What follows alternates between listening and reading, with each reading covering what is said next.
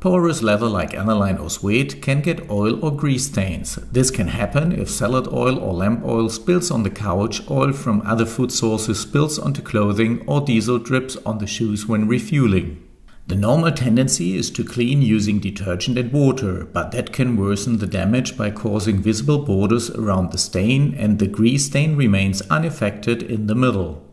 Colourlock fat absorber spray can remove relatively fresh oil stains as long as they are not too large. Any stains larger than 5 to 5 centimeters in size may not be completely removed. In case of very large stains, please consult us for advice.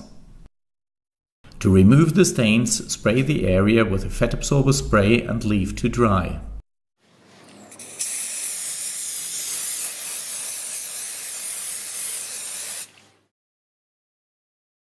Once dry, the contents of the spray turns into a dry white powder and stain areas turn to a slightly darker yellowish powder.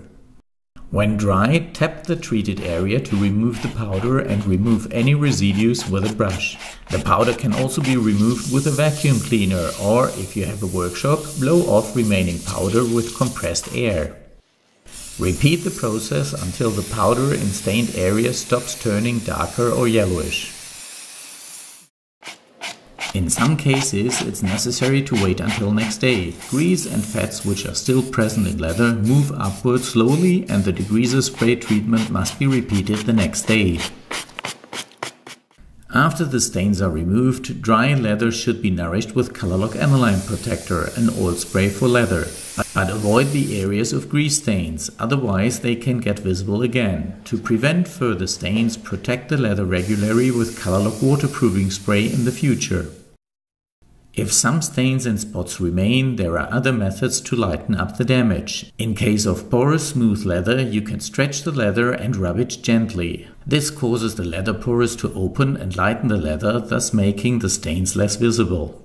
Nubuck and suede are sanded surfaces. Darker stains and spots which have not been completely removed can be sanded down. Sand carefully and gently and proceed in small steps to avoid excessive sanding, which may cause fiber damage. Always practice and test this procedure in a hidden area.